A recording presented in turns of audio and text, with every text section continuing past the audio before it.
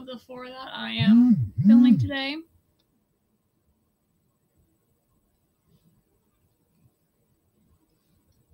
And I got food this time. And I did wash my face. I thoroughly washed my face since I have hair that's covering my forehead now. So I am getting pimples like right here.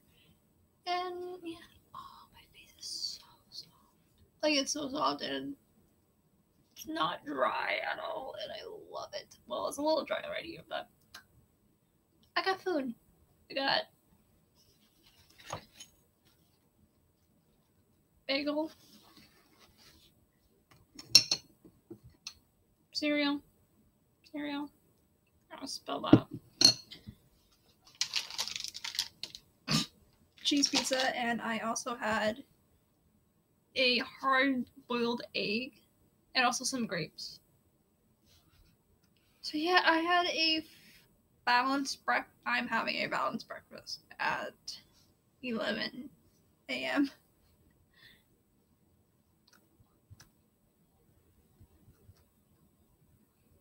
So let's get started, shall we?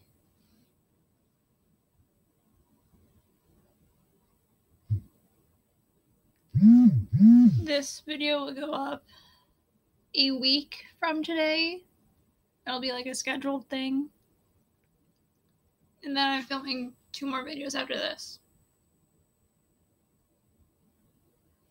So yeah, I have basically planned out a month's worth of videos that I'm going to film all in one day.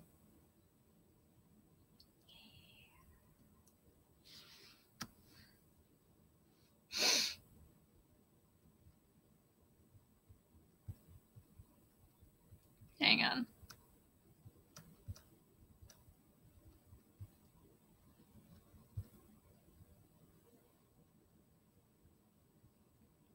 Okay. This is going to be Mitrice Richardson. And this article was written in 2011, so it's dated. But I don't think that anything like new has come up about the case. But as no one ever said anything for me.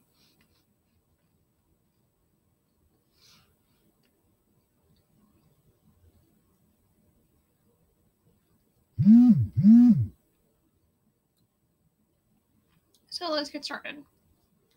A recent college graduate, she was jailed briefly for trying to skip out on a dinner tab in Malibu, then freed in the middle of the night in a neighborhood like far from her house. She had no car, no ride, no phone, and no money. When she disappeared, it raised a flurry of questions about how the sheriff's department handled her case. And the discovery of her dead body, raised more.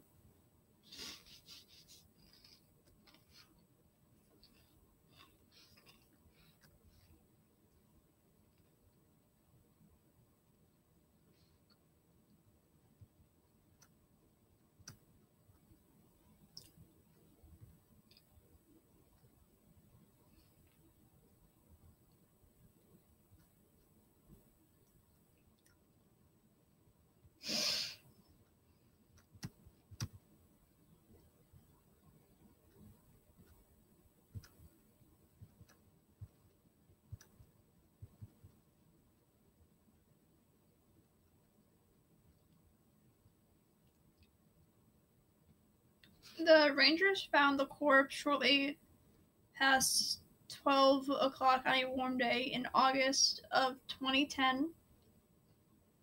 They were deep in Dark Canyon on the 18 side of the Santa Monica Mountains, inspecting a marijuana farm that had allegedly been run by a Mexican cartel. Yeah, I just said so many illegal things in that one sentence.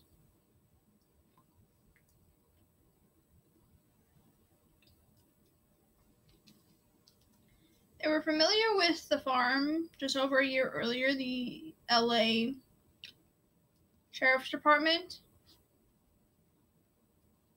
had flown over Dark Canyon, spotted the grow, along with a pair of others in the Malibu region. Swaths of ganja had been planted in spring and left to mature until the late summer harvest. After the flyover, the farms were raided, and as expected, the growers were absent, and 1,000 plants were uprooted in Dark Canyon alone.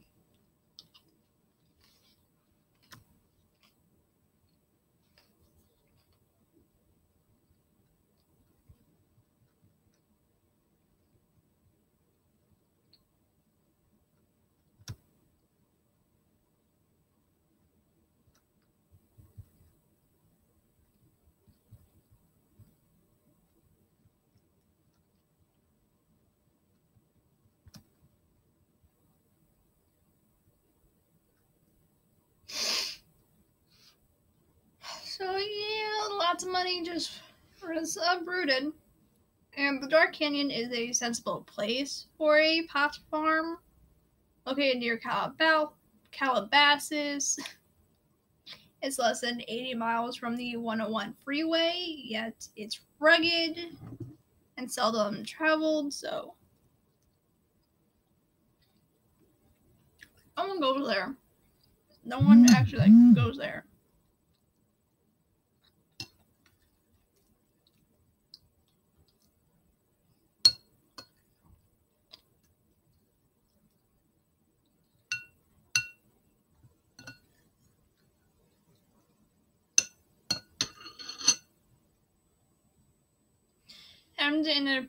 Hemmed in by private and federal land, it begins at the top of Puma Road and descends from south to north.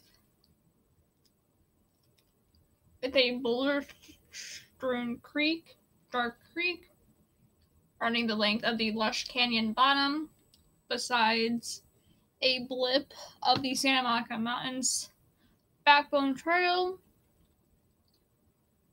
that crosses the lower part of the drainage. There are no official footpaths. In the wet season, Poison Oak is unavoidable year-round with narrow canyon floor. Year-round, the narrow canyon floor is rifled with live oaks and the scraggly loyal sumacs. You don't stroll along Dark Creek, you negotiate it, hopping, climbing, concentrating. Like, it's not easy to, get over.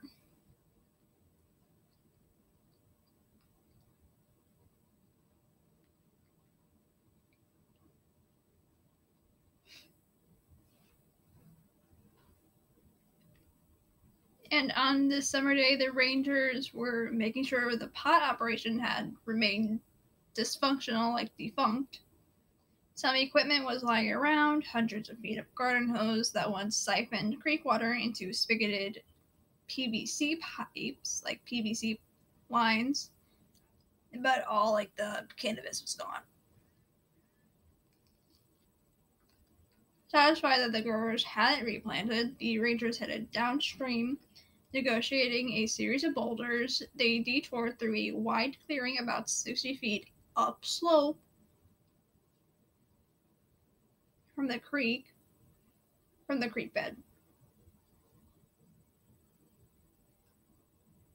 Then they noticed the skull and, beneath the leaf debris and dirt, a semi-decomposed naked body.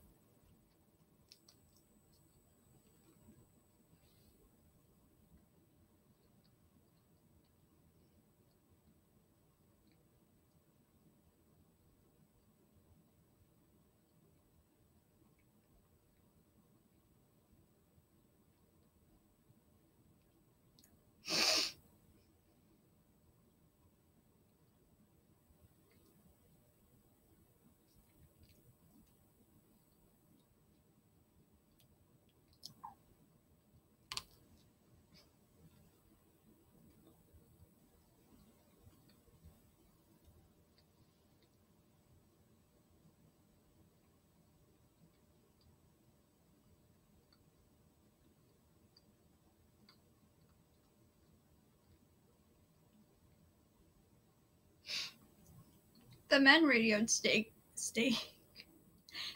Parks Dispatch, which alerted the Malibu/Lost Hills Sheriff's Station, the LASD substation that handles law enforcement in the area. It was now up to deputies to call the coroner and head to Dark Canyon and guard the remains. Soon everyone's hunch would be confirmed. This was the body of Mitrice Richardson, the 24-year-old who disappeared a year prior after being released from the Lost Hills station in the middle of the night with nothing but the clothes on her back. Finally, it seemed the case of the missing woman would be closed. Undeterred, Lacey Sutton, Lattis, Latic, please someone tell me.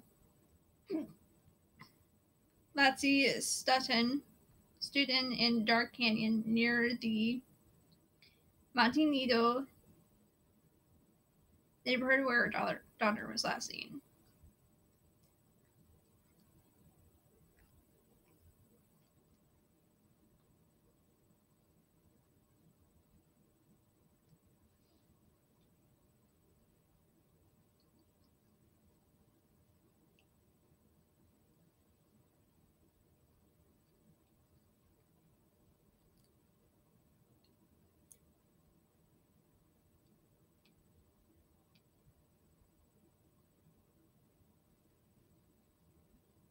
There she was, young, beautiful, zipping along PCH in her 98 Civic, watching the sun sink on a Wednesday evening in September of 2009. That's when Mitrice saw the sign surrounded by palm trees. It's blue cursive with letters aglow. Jeffries. Like Geoffruys. Jeffries. Joffreys? Jeffries. I'm not going to say that. Just below Pointed Doom in Malibu, the restaurant is regarded for its 4-star reviews of the Pacific. Mitrice didn't know Joffreys and she didn't know Malibu. She knew Covina in the suburbs east of LA, where she grew up with her mother and stepfather. She knew Fullerton, where she graduated with honors from Cal State Fullerton with a degree in psychology the year before, in 2008. She knew Long Beach, where she worked Friday nights as a go-go dancer. She knew South LA, where her father lived and where she resided with her great-grandmother at 118th and Central. Malibu was not Mitrice's turf.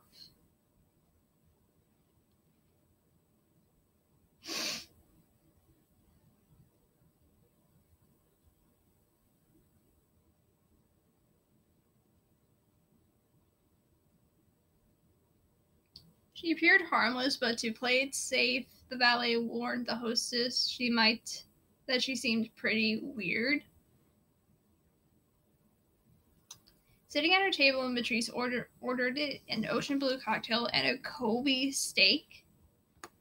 She wasn't alone for long, drawn to the chatter coming from a table of 7. Mitrice seated herself there and tried to join the conversation, yammering unintelligibly about astrological signs. A staffer checked in with the patrons. Everything was fine, one indicated. Bizarre but manageable.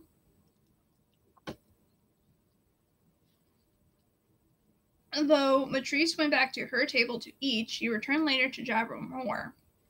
She was going to Hawaii, she announced, and would contact them when she arrived.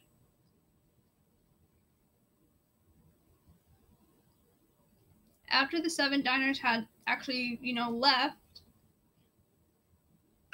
Mitrice then started walking towards the entrance, where However, a manager interrupted her and asked how she planned to pay the $80 tab. The other table should have covered her, she explained, but the manager informed her that this was not the case. Am I busted? She said. What are we going to do? As the manager spoke to her.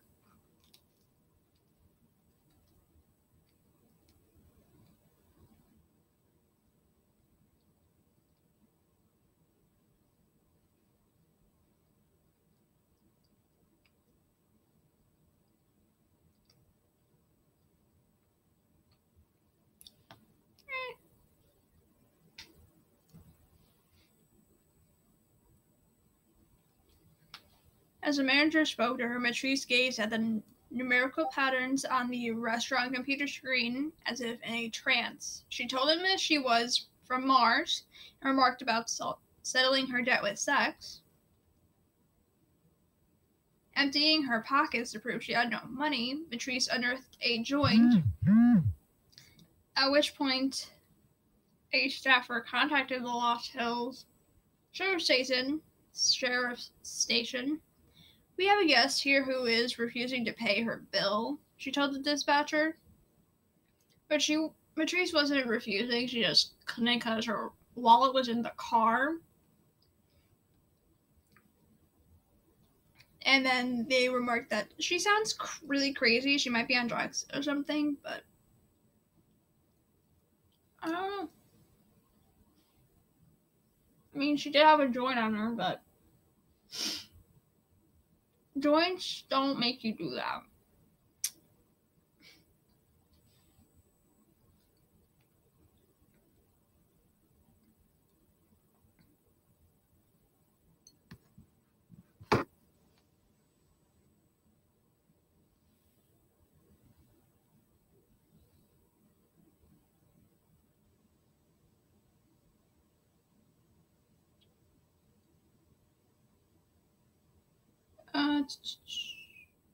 While the sheriff's deputies were en route, Mitrice told the hostess that she'd been watching a soap opera at work when God instructed her to take the afternoon off. She had no parents, she said, just her great-grandmother Mildred. The hostess called Mildred, who offered her credit card number, but the restaurant required a signature.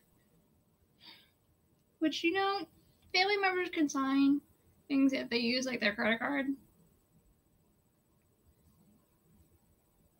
I do it all the time for my mom. Whenever she sends me out to get things, I sign for her. And yeah, I have her card. And I sign for her because, at the end, you have to, sign for it.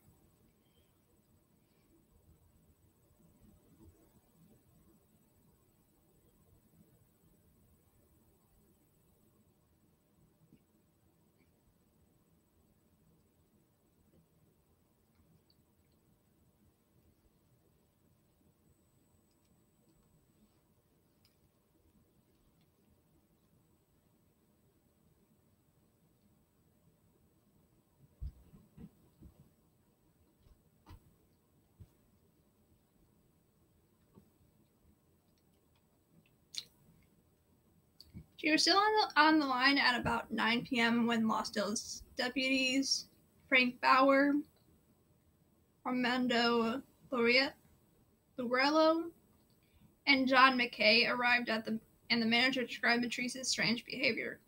One of them got on the phone with Mildred and then gave it over to Mitrice, who sounded unfazed by the trouble she got herself into. You put that phone close to your ear, Mildred said to her. They're getting ready to take your whack ass to jail. Mildred, my honey, no. After Mildred hung up, the old woman called her granddaughter, Latsy Sutton, the mother Mitrice had claimed that she didn't have.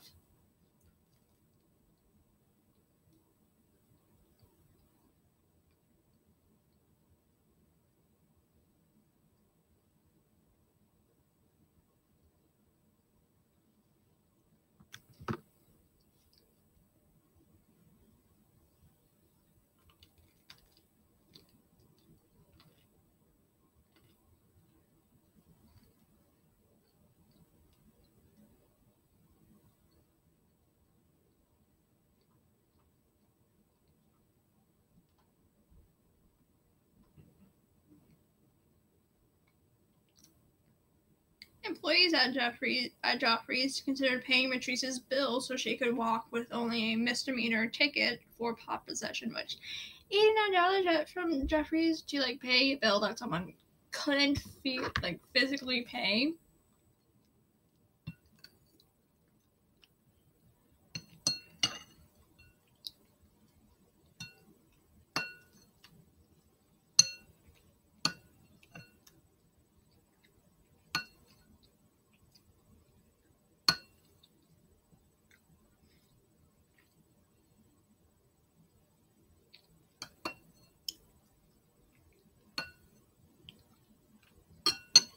I see no problem with getting someone's tab as long as it's not outrageous.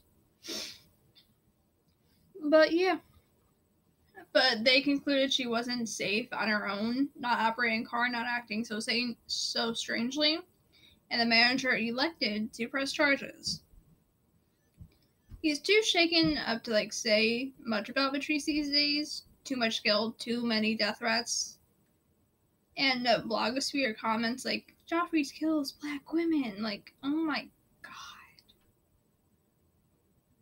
At that time, you don't know whether someone's going to die or not once they leave your place. They didn't know. That manager did not know what would happen to her. Hello. He told local reporter Juliet Ellerton that handing Mitrice to sheriff's deputies was almost like a blessing to my heart at that point. Okay, good. This is all going the way that it should. You don't expect someone...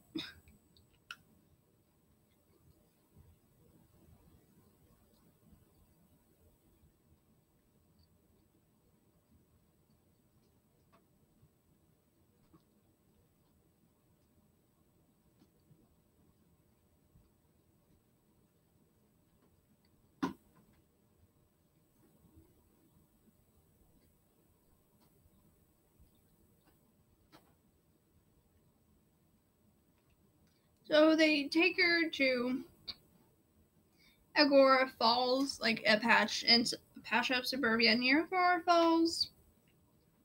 Gore Hills. It's the same facility where Mel Gibson was taken for his 2006 drunk driving arrest and later given a ride to his car by deputies. That is reason that if Mitrice was going to be locked up all night, she may as well just let her other daughter, 10-year-old Mia, sleep rather than schlep her to the station and wait till sunrise. And besides, she thought a night in jail might be a dose of tough love, a chance for Mitrice to think about her life. The deputy on the phone assured that Mitrice would be safe at the station. I think the only way I will come and get her tonight is if you guys are going to release her tonight. But it said she's not from that area. I would hate to wake up to a morning report, girl lost somewhere with her head chopped off.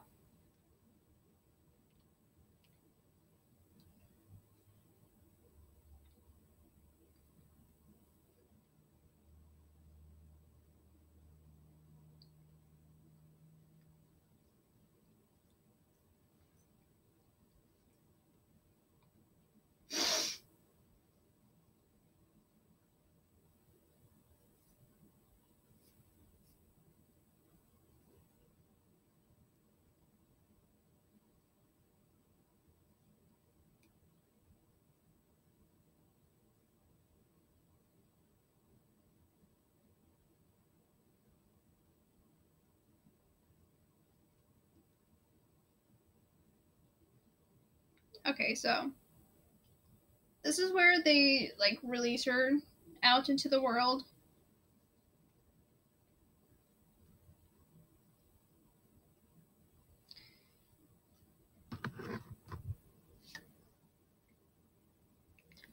The jailer released Mitrice at 12:15 a.m., 50 minutes after midnight on a Thursday. 40 miles from home with no cell phone, no money, and no way of getting home, or like getting a cab or a bus. So no transportation whatsoever. The closest open businesses are a mile away by foot, out of view from the station, with nothing in between except empty sidewalks and commercial buildings that shut down at night.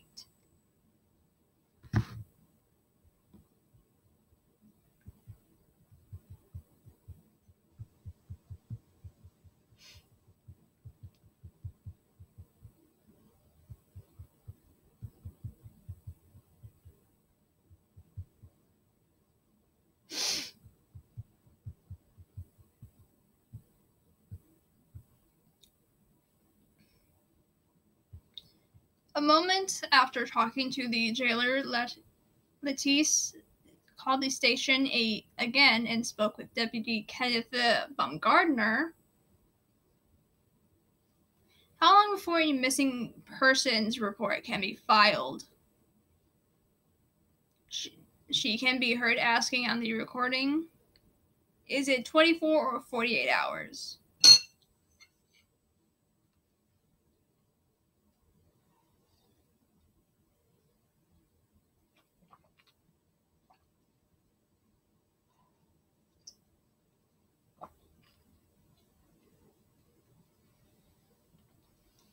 Well, it depends on the circumstances, Baumgartner replied.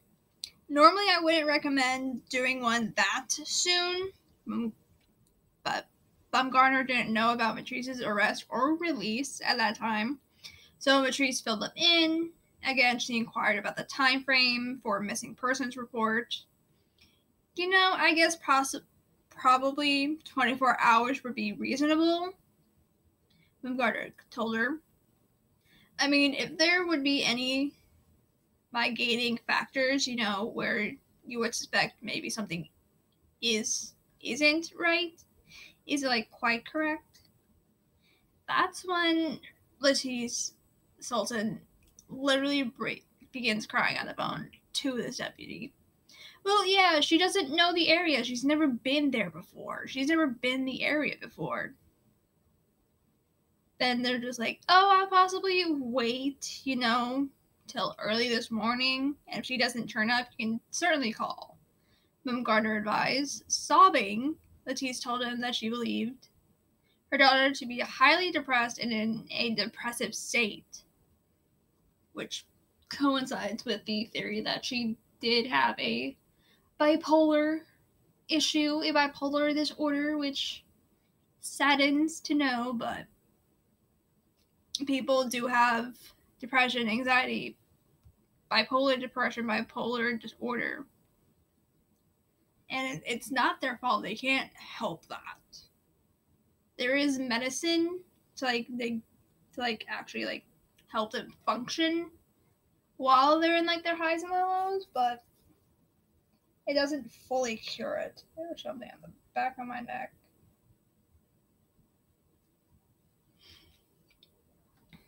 So anyway, Baumgartner tried to soothe Mitrice and suggested, why don't you wait a couple of hours and give us some time to make sure Mitrice isn't asleep in the lobby? Then why don't you give us a call back in a couple hours, and if she hasn't shown up or made some type of contact with you, then maybe we can do something for you. Maybe we can? No, it's a should. Maybe we should do something for you.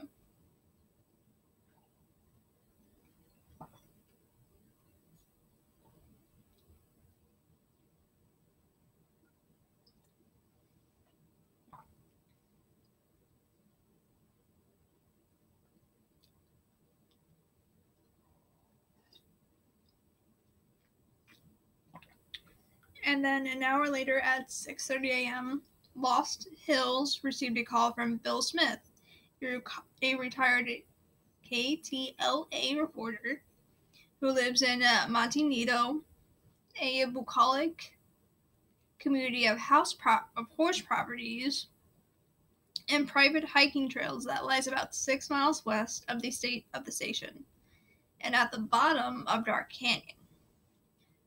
We had a prowler walking around through the backyard here, but we don't know what the situation was, Smith told the dispatcher. He described the trespasser as a slim African American woman with Afro-style hair. Smith then recounted how he opened his window and asked the woman if she was okay. She said, "I'm just resting," he explained. When Smith went to another window to get a clearer glimpse of her, she was gone. Just like, poof. Law still sent a cruiser to the house, but they weren't able to find anyone. Deputies didn't issue a be on the lookout alert for another 6.5 hours, which by the time that they did that, it was too late. Mitrice had vanished.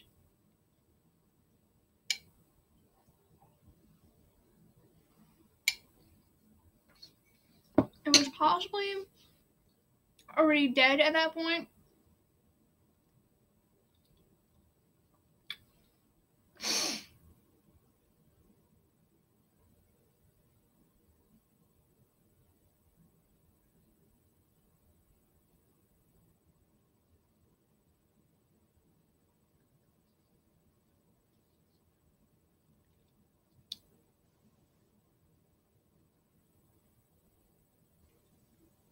And then it talks about like her early years.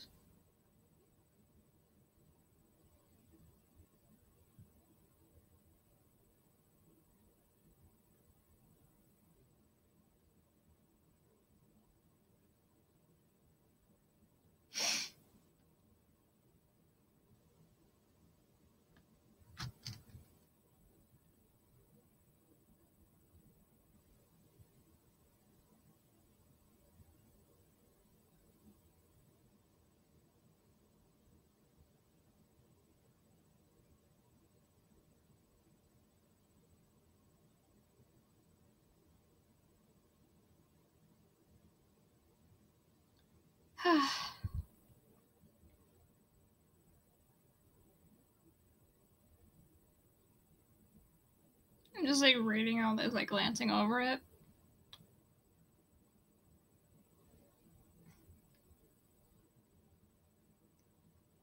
Okay. This just talked about like her parents and all that. Yeah, like their parent, like her parents in high school and stuff, like caring for her.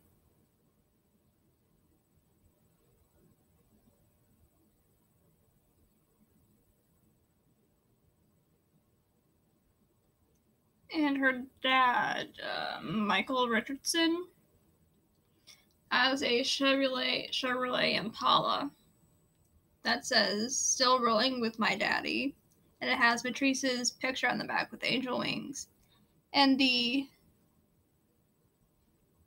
link is www.bringmitricejustice.org. So like that's pretty fun.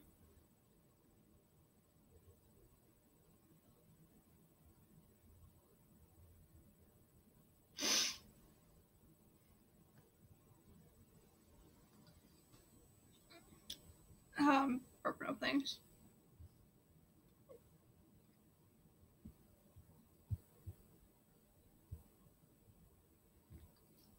So the sheriff's, like, back to the story.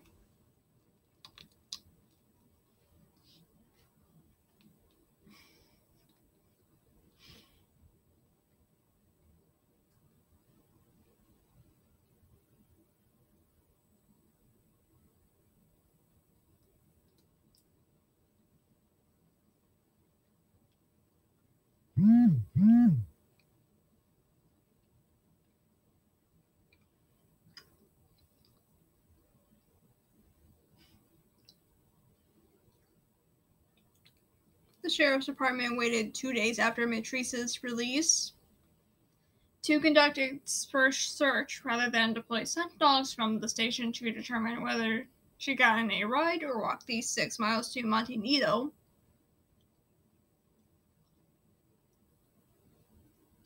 Searchers started at the location last seen, which was Bill Smith's house. Out front, they found tracks of Mitrice's sneakers, and it appears she'd been running, but they lost the pattern along shoe and hoof prints fewer than 100 feet from Dark Creek. The officers didn't even hike into Dark Canyon, and because Mitrice was an LA resident, the investigation became the responsibility of the LAPD, like the missing persons unit of the LAPD. Although the sheriff's department remained heavily involved, 3 days into the search, the case was reassigned again to the LAPD's Robbery Homicide Division because officials explained that office had better resources. It was not. They assured everyone a homicide investigation. When the LAPD got a hold of journals from Mitrice's Civic, they concluded that she'd been sleep-deprived for several days and could be suffering from a bipolar episode the night of her arrest. Police also found her ATM card, checkbook, and cell phone in the car.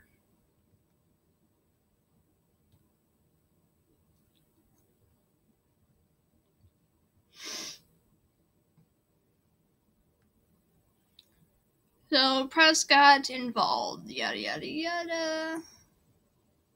The parishioners want their daughter back, and they wanted answers like how could deputies let a woman loose in the middle of the night in a remote area with nothing but her driver's license? Why didn't they take her unusual behavior seriously? Why does Mel Gibson get to ride to his car but not a black girl from Watts?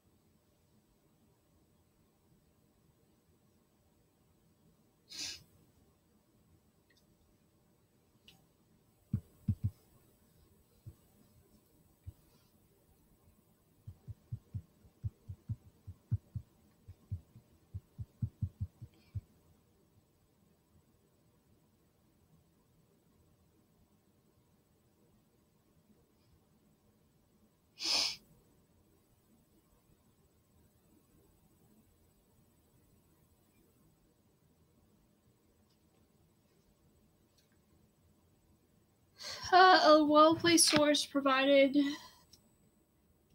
the author of this thing with context of the email in which Chu says the arresting deputy Luriero booked Mitrice because he wanted to make sure she was all right.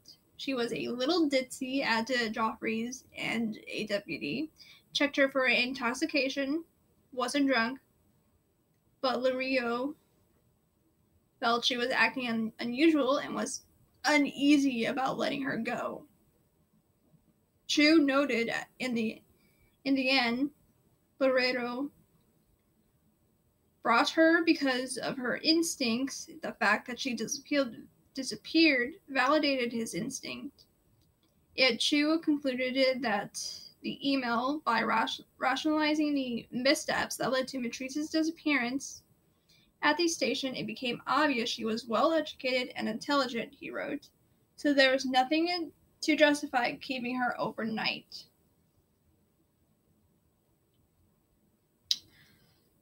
Oh, and there was an update on 3/15/2012 that said, I recently obtained a hard copy of the email which can be read here, and I'm not going to click the link.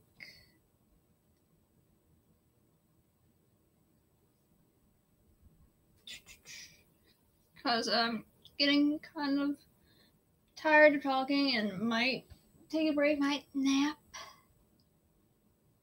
might finish my food and then nap.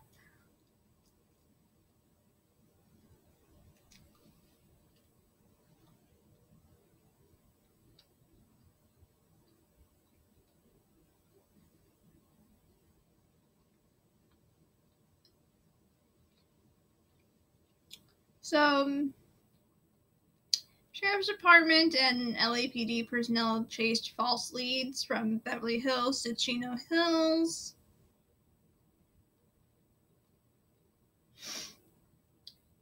Uh, 3 months would pass before Mitrice's family was allowed to view the footage at LASD headquarters. It took that long because of the department saying technical difficulties.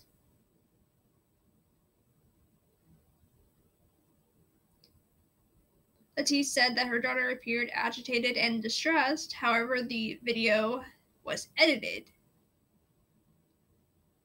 leaving the family to wonder what had been cut out.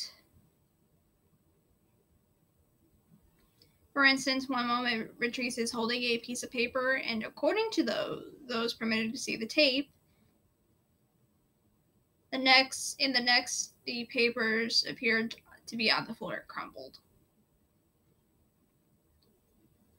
Why won't they show us how that piece of paper got that way? Like, that's a big thing. Honestly.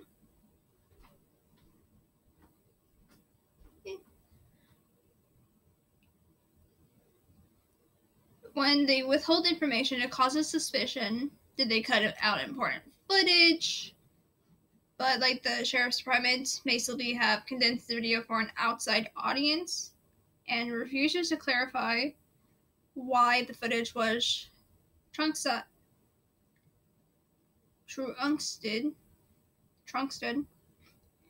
and has not provided the unedited version. It might need to take a few lessons from me because I just leave everything in because I don't care.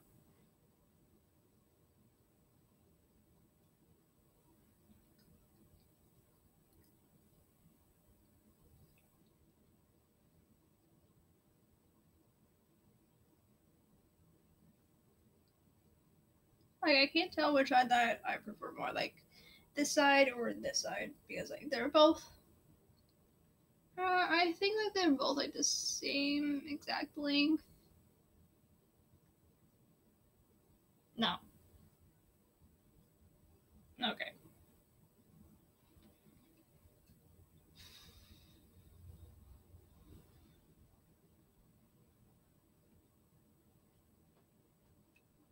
Okay, so on July 9th, 2010, 1 month before rangers found Mitrice's body, Ganako's office issued a confidential report to the board. The 58-page document was leaked right after Mitrice's remains were discovered. In it, the OIR declares that Mitrice's questionable behavior included going to a restaurant, ordering a meal, parking valet, and leaving without a means to pay, but does not acknowledge Deputy Lirio's alleged remark about Mitrice's odd statements. Rather, the OIR determines that the Lost Hills deputies didn't endanger Mitrice by releasing her, and cites the sheriff's manual, which states, misdemeanor prisoners shall be released in the field whenever it is reasonable and safe to do so. The report excludes 2 California penal codes about filing missing persons reports, one of which states, it is the duty of all law enforcement agencies to immediately assist any person who is attempting to make a report of a missing person, and the other of which states the local police or sheriff's department shall immediately take the report and make an assessment of reasonable steps to be taken to locate the person. The latter code, in fact, requires more stringent measures when it comes to missing persons who have no history of disappearing or are mentally unstable or both.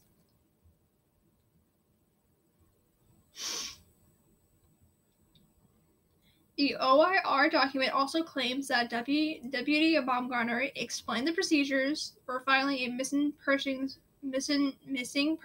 report to Lattice. Of course, according to the audio released by the department, he simply told her that if she called back in a couple of hours, maybe we can do something for you. So, yeah.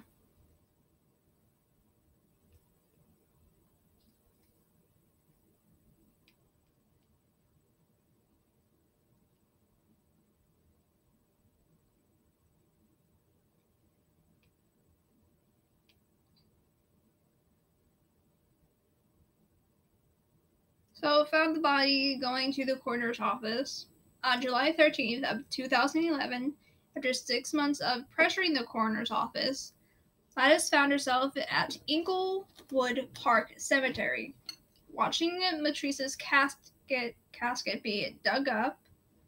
Her family and a few friends stood close by out as LX-bound jets cut through the marine layer, eyeing the growing pile of dirt that she saw the orange bandana that Michael had thrown into the grave.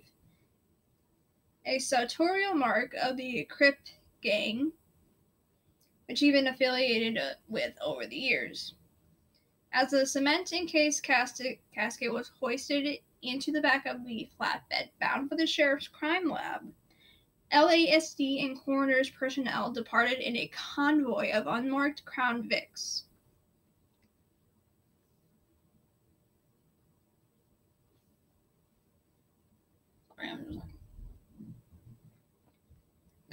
That the exam would be done by the LASD's own crime lab wasn't ideal to Lettice, but she said, all I can hope is that they do the job with integrity and get some answers. Maybe they'll determine a cause of death, maybe they won't, but at the very least they can rule things out, which is far more than anyone has done so far.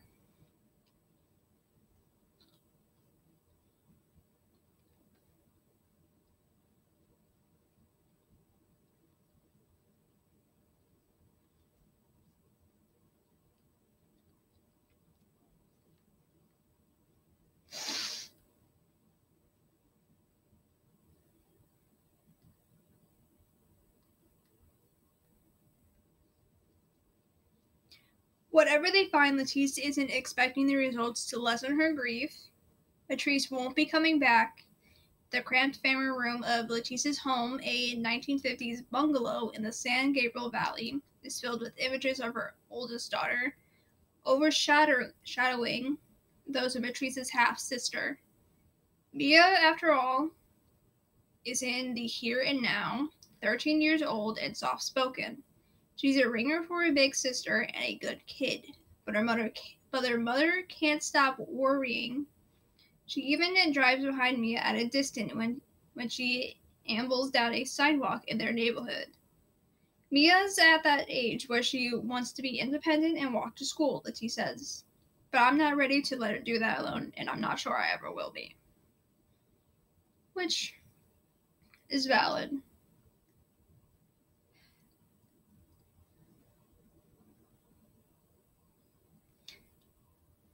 I think that if they just held Mitrice overnight, like they promised her mother they would, then maybe she would be alive today. And she would be getting the help that she needs, maybe. Like, there's so many what ifs and, maybes in this that is just sad. And I hope that more things come out about this, and I hope that other African American women, or African Americans in general, don't go through what this family went through. They don't know what happened to their daughter that night.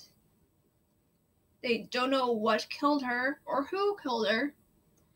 They have no answers whatsoever. And that grief and that experience is going to stay with them their entire lives. That mother is forever paranoid for her other daughter because of police officers not keeping their promise.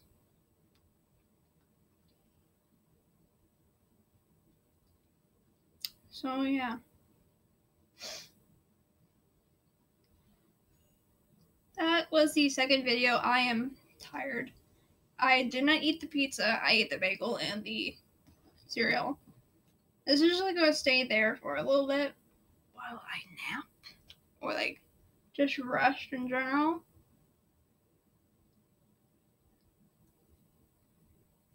And the next video that I will be filming today, video 3, would be Gary Heinwick. Gary Heinwick. And I think I'm going to do like some SFX. I got the hiccups out. Oh my god.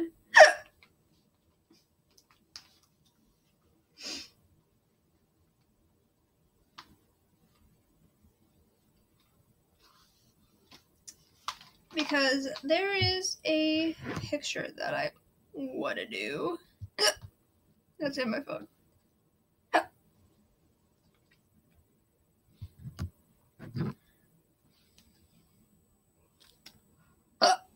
Lupin. Remus Lupin.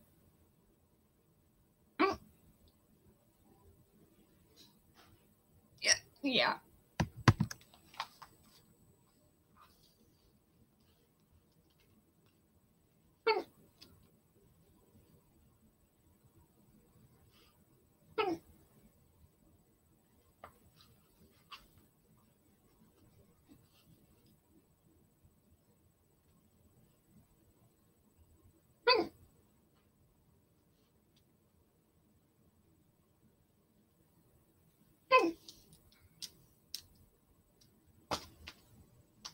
So yeah, this video will be up next week.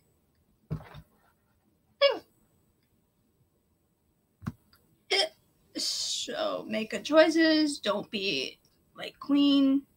Don't be like Queen of Me because she's transphobic, she's a racist, and she dead names a lot of people. So yeah, don't be like that. Don't idolize serial killers.